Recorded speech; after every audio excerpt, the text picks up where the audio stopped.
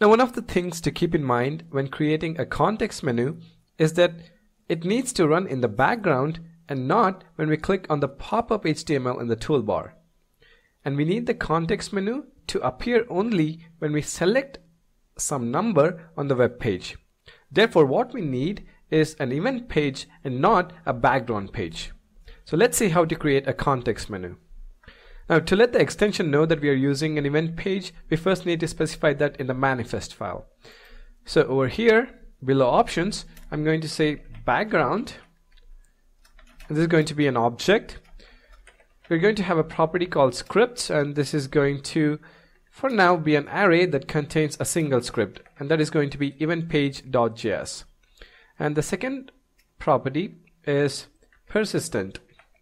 And this basically indicates whether we are specifying a background page or an event page. If persistent is false, then it's an event page. Now, the last thing to do in the manifest file is to request for permissions for the context menu. So over here, context menu. So now we can go ahead and create this eventpage.js. So new file, eventpage.js. Alright, now we are going to first create a context menu item.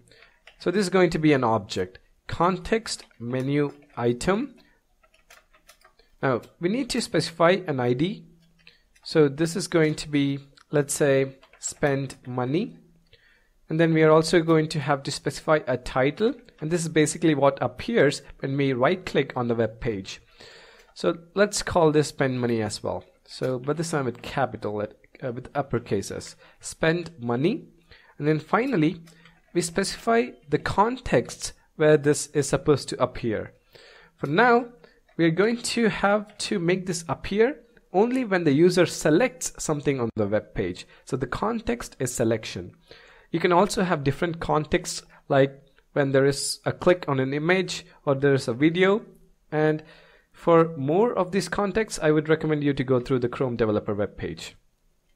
Alright, now that we have this object, we can use a method chrome.contextmenus.create, and we specify this object. So let me just copy this and paste it. So now let's save this, save the manifest. Let's reload our extension because we changed the manifest.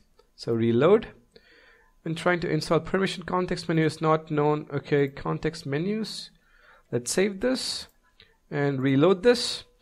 And now let's go over here and let me select an integer value. So let's say 28. And when I right click, I get this spend money context menu. So you see this?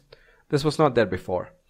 So of course this doesn't do anything right now, but what we ideally want is when we click on spend money, this 28 needs to be updated with this total spent. So let's do that in the next video.